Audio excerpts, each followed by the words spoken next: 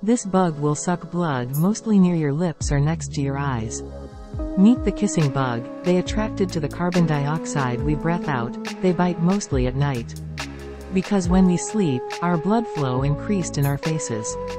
Kissing bugs inject saliva in your skin while biting, so you won't feel anything. There are 11 species of kissing bugs in the US and 7 of them found in Arizona. While the other species of kissing bugs can transmit a disease called Chagas disease. Kissing bug can reach up to 2.5 inches in length and take as long as 20 minutes to fill up on blood. Some people are highly allergic to the bite of kissing bugs, which can result in anaphylactic shock.